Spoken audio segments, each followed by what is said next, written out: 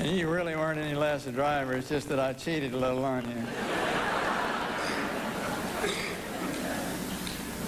We spent long days and nights getting ready to get MR3 ready to go. I was going to be the blockhouse communicator. And we were together on the communication system in the launch. And I'll never forget, there was not a dry eye anywhere in the blockhouse when we launched. And I had Werner von Braun and Kurt Davis right at my right elbow. And they were very excited to be able to speak to Al very briefly. And then you were my capsule communicator on my Mercury flight.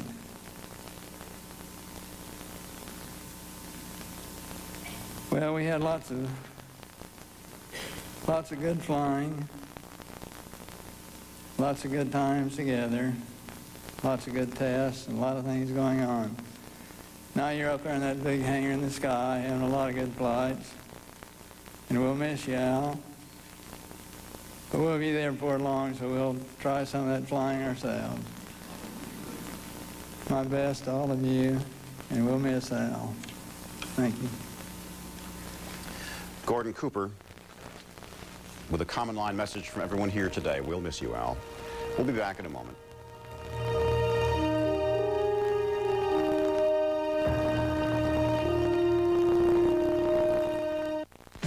As a small to mid-sized business owner, you've got financial issues coming at you from all directions.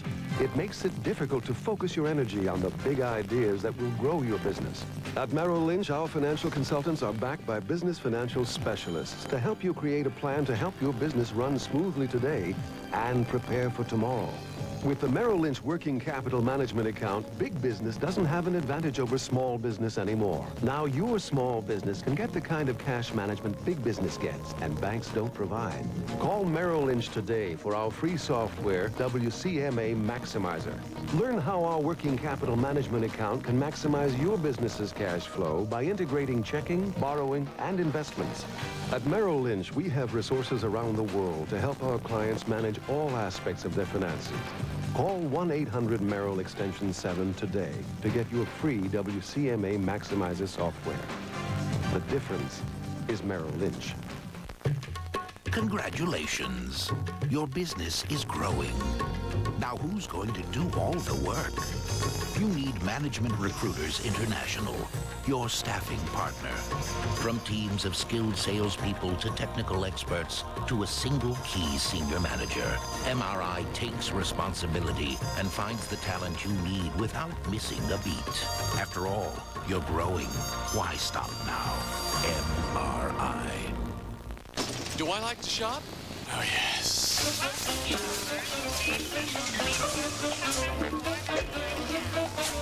How you doing?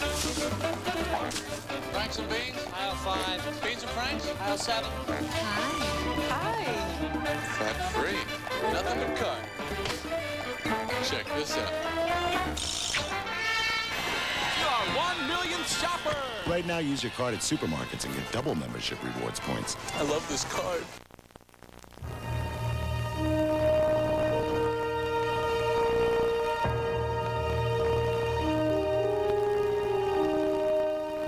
This is Edgar Mitchell, who spent 9 hours on the surface of the moon during Apollo 14 with Alan Shepard. I want to pay tribute to him, and what a privilege it was to serve with Alan Shepard.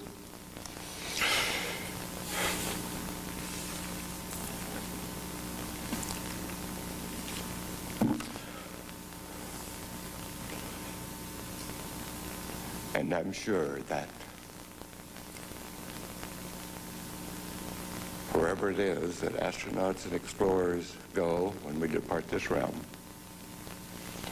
that Alan and Stu, Deke and Gus, Roger, Ed, Elliot, Charlie, CC,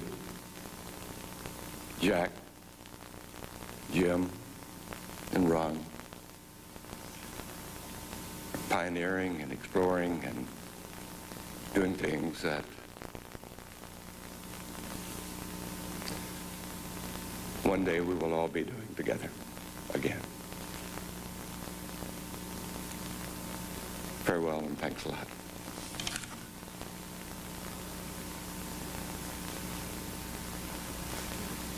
Jim Lovell from Apollo 13.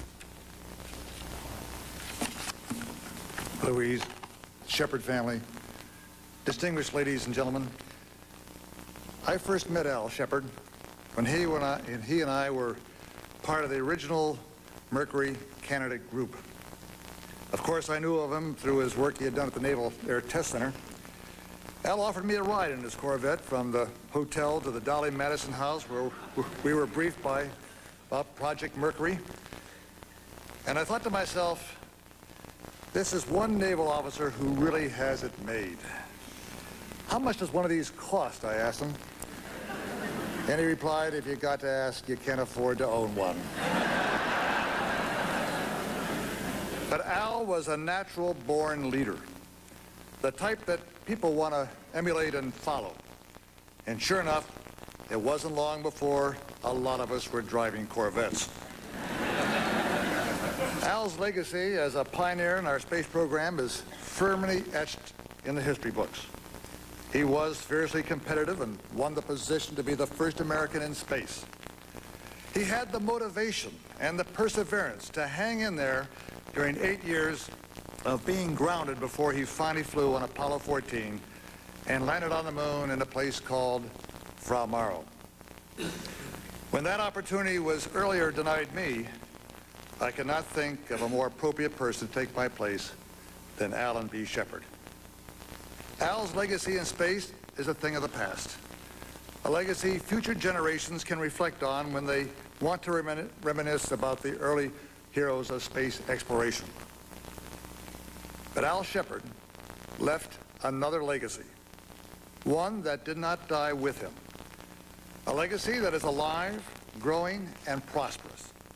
He was the driving force behind the establishment by the Mercury 7 astronauts of the Astronaut Scholarship Foundation. It started out modestly enough in 1986 with a distribution of $1,000 to 7 aspiring future engineers and scientists. But just recently, the foundation distributed $8,500 to over 17 students. Today, I would like to introduce to you a young lady, Miss Lisa Beeson. She is an early participant of the scholarship program, having received 3 scholarships, is now a member of the board of directors of the foundation, and who is forever grateful to its chairman, Alan Shepard. Lisa.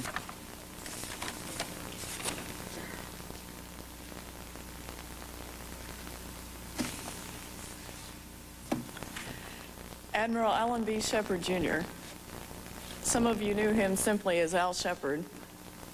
When I was putting together my thoughts for today, I was somewhat uncertain how I wanted to refer to Alan Shepard because he was simultaneously one of the greatest heroes in American history and also one of the most approachable and friendly people I have known.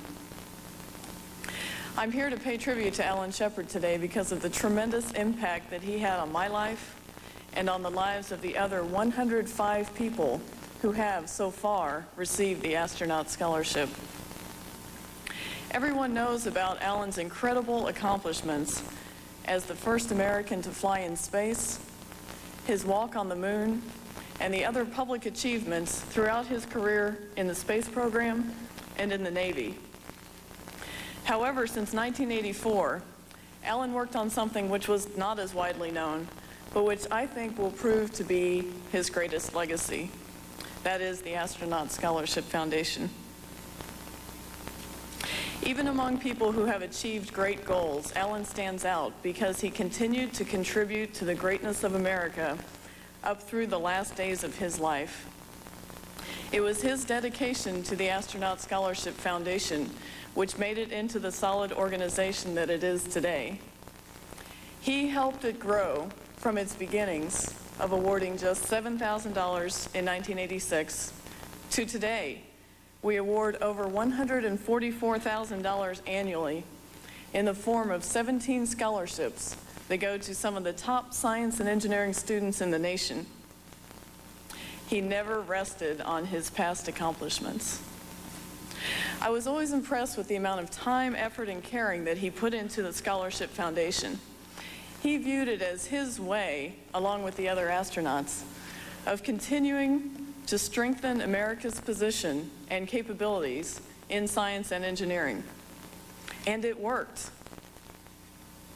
The scholarship winners received not only a monetary award, all of the current recipients and the alumni receive an annual invitation to meet astronauts from the Mercury, Gemini, Apollo, Skylab, and Space Shuttle programs, and to meet each other.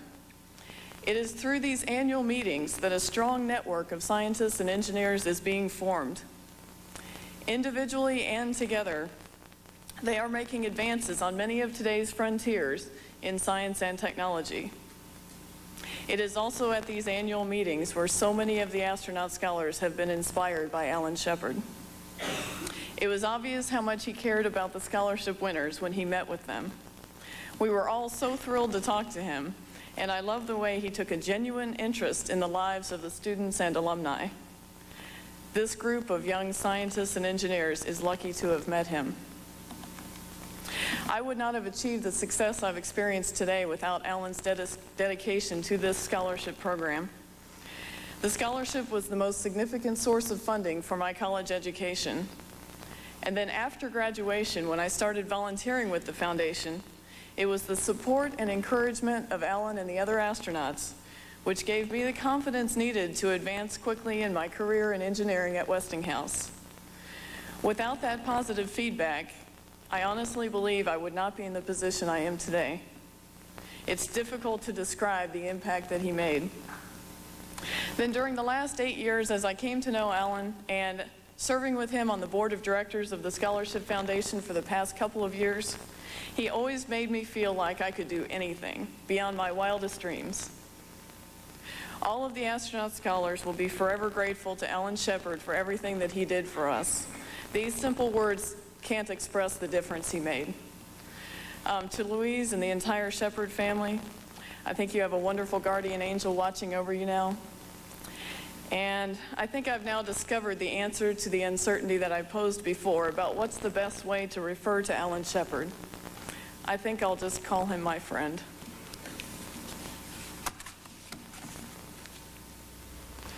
Coming up next, according to our schedule, will be NASA Administrator Daniel Golden, who has praised Alan Shepard as one of NASA's greatest pioneers and one of America's shining stars.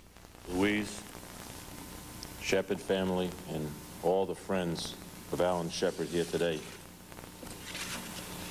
Before I make my personal remarks, I'd like to read you a letter from the President. Dear Mrs. Shepard, Hillary and I were deeply saddened to learn of your husband's death, and our hearts go out to you. Alan Shepard was a true hero, with courage, determination, and an irrepressible sense of humor.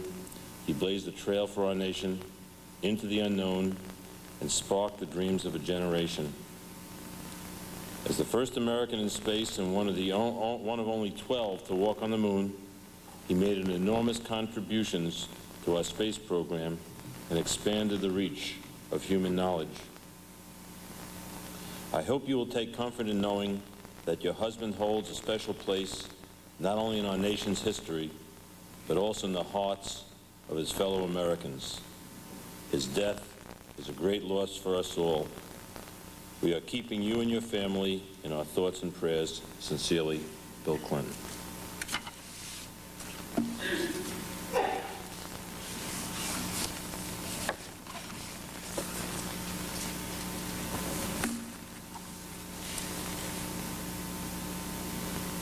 I know it can be done, that it's important for it to be done, and I want to do it.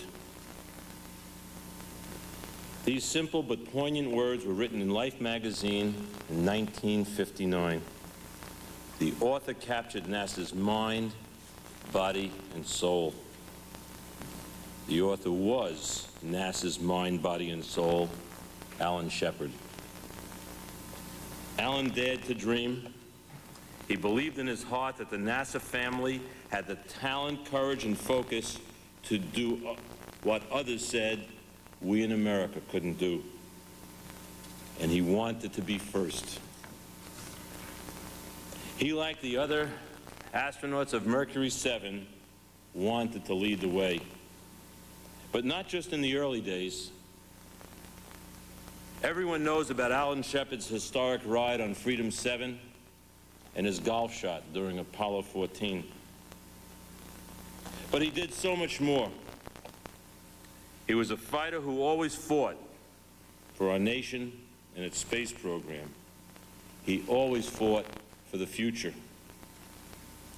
I remember one instance in 1993 when the space program was in big trouble in the Congress. Alan, always a competitor, went to work. He wrote editorials and made phone calls on the upcoming vote on the nation's space program. John Glenn can tell you that members of Congress get a lot of phone calls from a lot of important people. But when Alan Shepard was on the line, you always picked up the phone. Many people predicted a resounding loss, and many people predicted an end to space exploration for decades to come. America won its space program by a single vote that year. Ever since, the margin of victory has increased, and ever since, the space program has gotten stronger. We win in large part because Alan Shepard knew it could be done, that it was important that it be done, and he wanted to do it. Alan was not only a fighter, but a visionary. Alan told me on many occasions about his vision for Mars exploration. His eyes would light up. No surprise, he personally wanted to go, and he wanted to be first. I could tell you today, Alan, America will go to Mars. And when we do it, it will be because we, like you, knew it could be done, that it was important that it be done, and that we wanted to do it. That's the way Alan thought. He knew no other way, and now NASA thinks the same way. Alan Shepard was our mind. Before the Mercury 7 were named, not too many people really knew about our space program in America or the world. NASA was around, but we're really a bunch of nerdy engineers and scientists. Talented and hard-working nerds, nonetheless. But then Alan Shepard and the Mercury 7 came along. They were intense, determined, and willing to risk their lives to open the space frontier for our country. They gave America's space program a real face, and they gave our nation what all nations and what all people need: heroes. Genuine, bona fide heroes. The Mercury 7 were the beginning, and Al was the first. At a time when our nation's confidence was down, he had the courage to climb on top that not completely tested Redstone missile and open the space frontier. He was our mind and our body.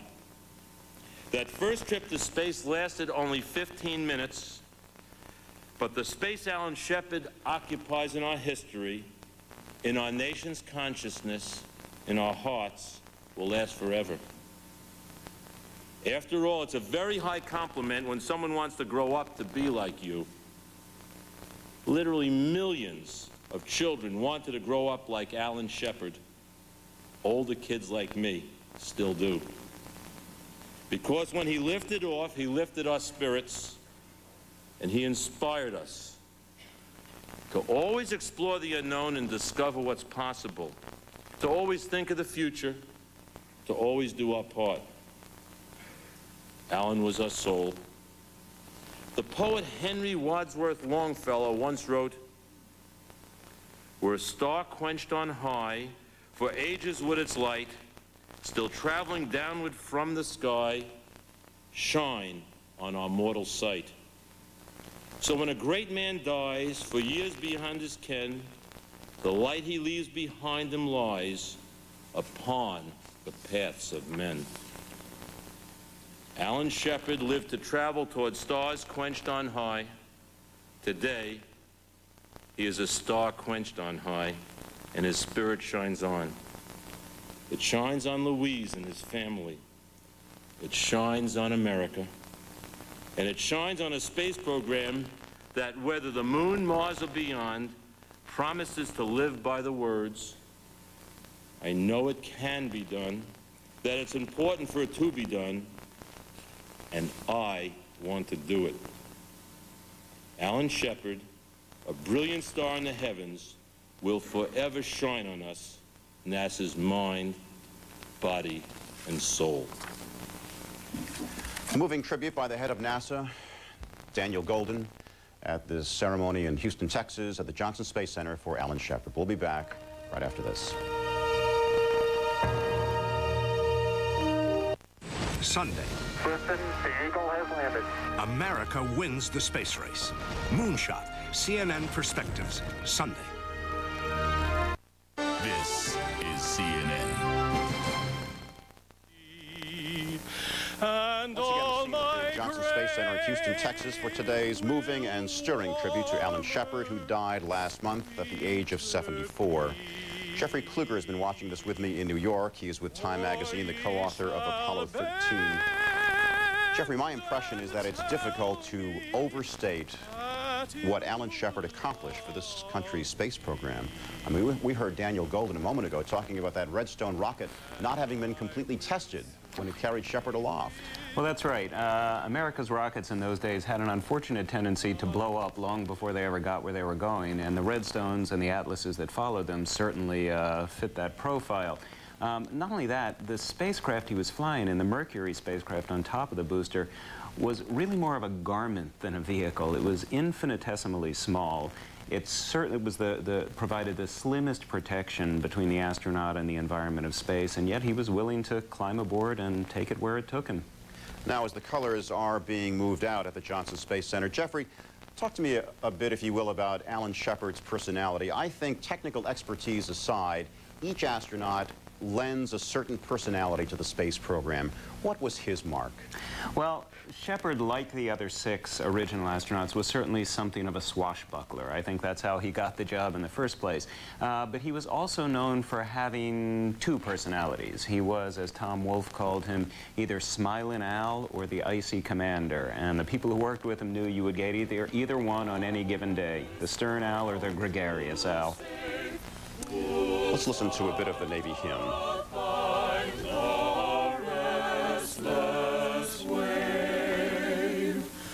Who bids the mighty ocean deep its own appointed limits keep? Oh, hear us when we cry to thee for those in peril on the sea. Eternal Father, King of earth, who didst create the heaven and earth, and bid the planets and the sun their own appointed orbits run. Oh, hear us when we seek thy grace for those who soar through outer space.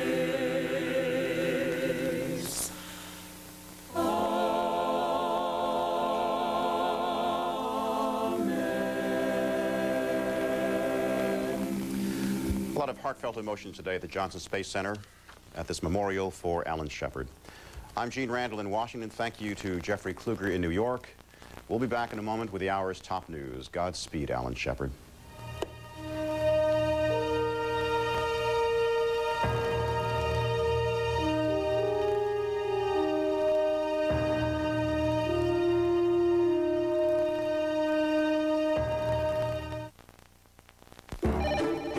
a business today? What if you did? How can Bank of America help you succeed? Bank of America, put your future in motion.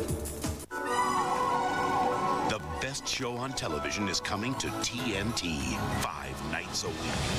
Race 240 and climbing. No, Paul, this isn't working. She's seizing. Somebody help her! 2 minutes out of air. Whoa, wait a minute. See how it all began with the 2-hour movie that started it all. Shut up and do more! ER 5 nights a week. What's going to be done? Coming Sunday, September 6th at 8 Eastern on TNT. You've heard one side. Oppose any foe. You've heard the other. Now hear the whole story. The epic documentary series Cold War, coming in September to CNN. You'd expect breaking news from CNN Interactive, but how about fashion, travel, showbiz, health and medical news, science breakthroughs, weather, plus links to CNN's great business and sports sites. No wonder it's called the Godzilla of websites. CNN Interactive, a whole world of news and information on the World Wide Web. Get it all at CNN.com. Left, right, left, right, left, right, left, right, left, right, left, right. At Crossfire, we know our left from our right. Lively debate with Bill Press and Pat Buchanan. Weeknights, 7:30 Eastern on CNN. Sunday on CNN Perspectives. Listen, Tranquility Base here. The Eagle has landed. America wins the space race, as told by Alan Shepard and Deke Slayton. Moonshot, CNN Perspectives, Sunday. An emotional farewell to American space hero Alan Shepard wrapped up a short time ago in Houston. Space pioneers and others paid tribute to America's first space traveler back in 1961. The memorial service was at the Johnson Space Center. Al's legacy as a pioneer in our space program is firmly etched in the history books. He was fiercely competitive and won the position to be the first American in space. He had the motivation and the perseverance to hang in there during 8 years of being grounded before he finally flew on Apollo 14 and landed on the moon in a place called Morro. When that opportunity was earlier denied me, I cannot think of a more appropriate person to take my place than Alan B. Shepard. Well, we had lots of good flying, lots of good times together, lots of good tests, and a lot of things going on. Now you're up there in that big hangar in the sky, having a lot of good flights, and we'll miss you, Al. But we'll be there before long, so we'll try some of that flying ourselves. America has lost one of its true adventurers, someone whose entire life was dictated by the American questing spirit. And Alan and Scott and Gordo and Wally and I have lost more than a friend. We've lost another brother.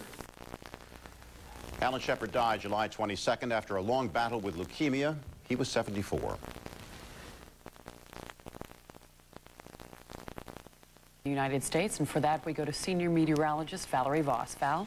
Well, Lori, the heat is the big story. We've finished 1 month, July, started August, and several cities across Texas, including Shreveport, San Antonio, Austin, Del Rio, have reported their hottest July ever. Record-breaking heat yesterday, Friday, across eastern Texas, from Dallas to Longview, Lufkin, down to Houston. Dallas at 106 again today. That's day 27 in a row. The record set back in 1980 is 42, and it doesn't right now look as though they're going to make it.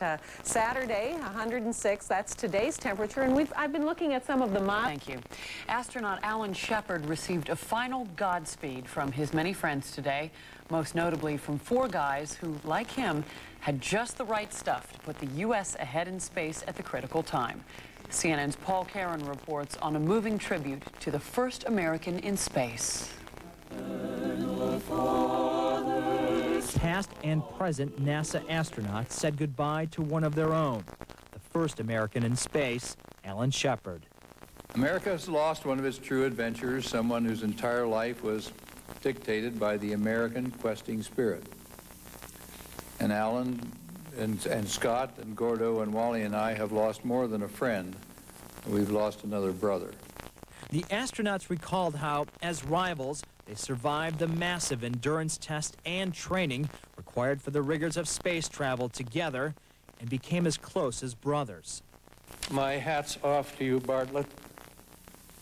Thank you for all you have done for the Navy, for the space program, and for your country. It is an honor and a privilege to have known you. Shepard was one of only 12 humans to walk on the moon. Astronaut Edgar Mitchell walked on the moon with Shepard during the Apollo 14 mission. I am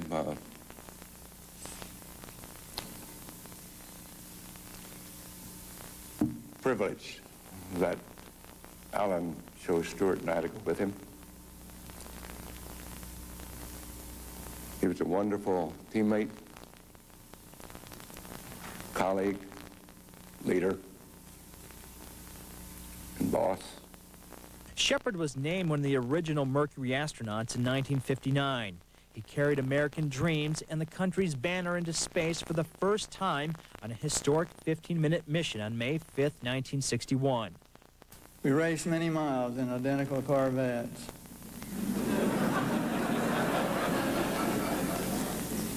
And I'm sorry, Al, that I never told you that I changed the ratio in my differential. And you really weren't any less a driver, it's just that I cheated a little on you. The man who took a country into the space age, his colleagues say, was really one for all ages. Paul Karen, CNN.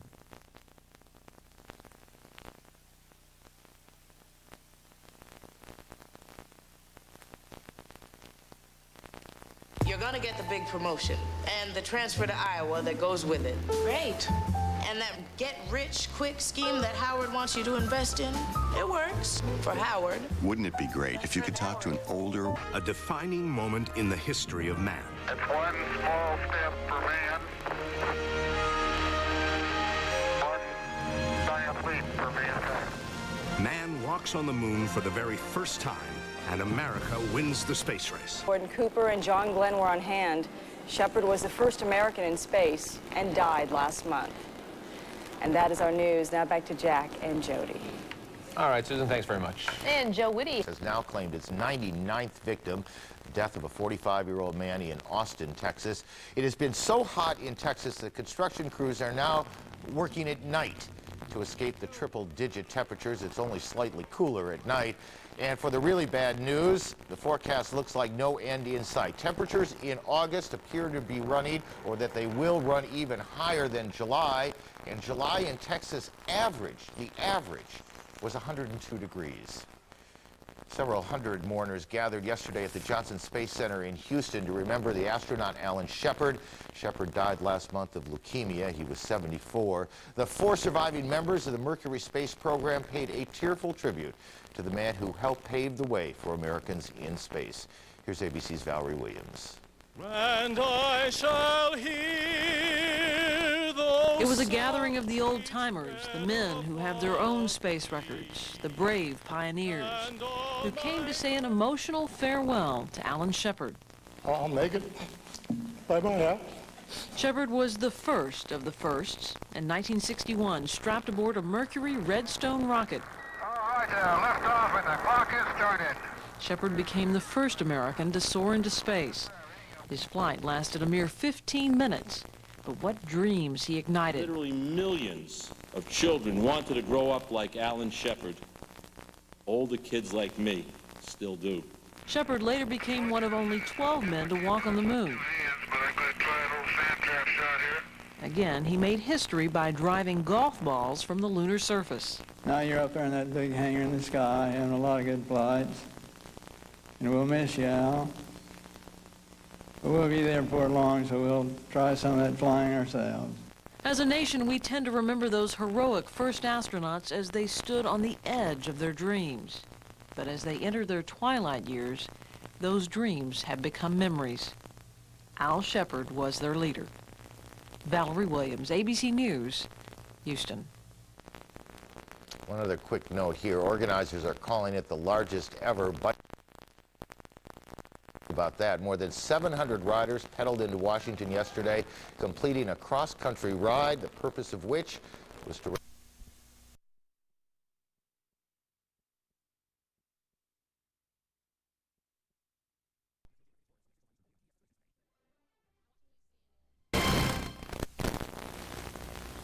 Production at the Huffy assembly line in Salina, Ohio has come to the end of the road. The last Huffy bicycle at the plant was made yesterday, leaving 650 union employees without jobs. Now the company will produce bikes at its non-union plant in Farmington, Missouri, and import bicycles from Asia and Mexico. Employees were sentimental as the last red 20-inch boy's bike came off the line. Today I had the dubious honor of packing out the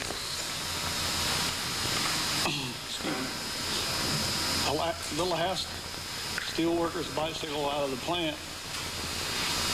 It's a very hard day for me and for everybody here. Gonna miss y'all. The plant was the biggest employer in the county. A legal win for Federal Express. An appeals court has ruled the U.S. Postal Service cannot claim a federal agency's protection against lawsuits. The ruling stems from a suit filed by FedEx claiming it was damaged by a critical ad campaign launched by the Postal Service. In 1970, Congress dissolved the Post Office Department, replacing it with the Postal Service, allowing it to operate more like a private business while remaining a federal agency. Not much of a lead-in for the weather, but here is Valerie Voss. Val? No, but those Huffy bikes, I remember. That's how I learned to ride a bike, on one of those 20-inch Huffys. More Texas heat in the eastern part of the country, not the kind of weather for bike riding or anything else. Dallas, Texas, 106 yesterday, a record high. That makes it day 26, and today will be day 27 because the heat will go on. Our Weather Watch showing you that heat advisories have been issued not only through Texas, from Austin up to Dallas, but over into southern Arkansas and much of Louisiana as well. Highs today up to the triple digits, but a lot of the rest of the country is enjoying a day that looks suspiciously like a preview of fall, even though we're far from the start of fall. Temperatures will change a bit in some parts of the country over the next 24 hours. A little warmer through the northeast, a little cooler as some rain moves into the northern plains. Not much change with the heat in Texas, although the southeast is a little cooler today, and they'll stay that way tomorrow.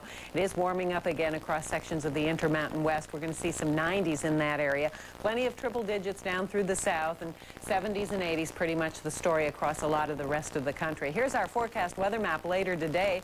All of the rain will be concentrated along this frontal boundary. There's a severe thunderstorm watch in effect for sections of Montana, Wyoming, over into Nebraska. And that's just where severe storms are possible today, down across this region. If you look at our rainfall accumulation, heavy rains associated with that, especially when we get into Kansas and Missouri. Some showers and storms through the southwest. There's some flood watches in effect in Arizona. They have been in effect in New Mexico.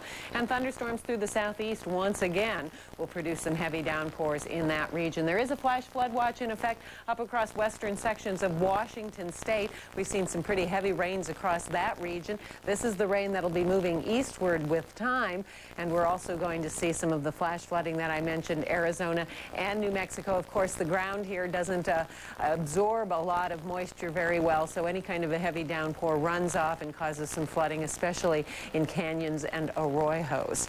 I'm going to show you some forecasts now for the next few days.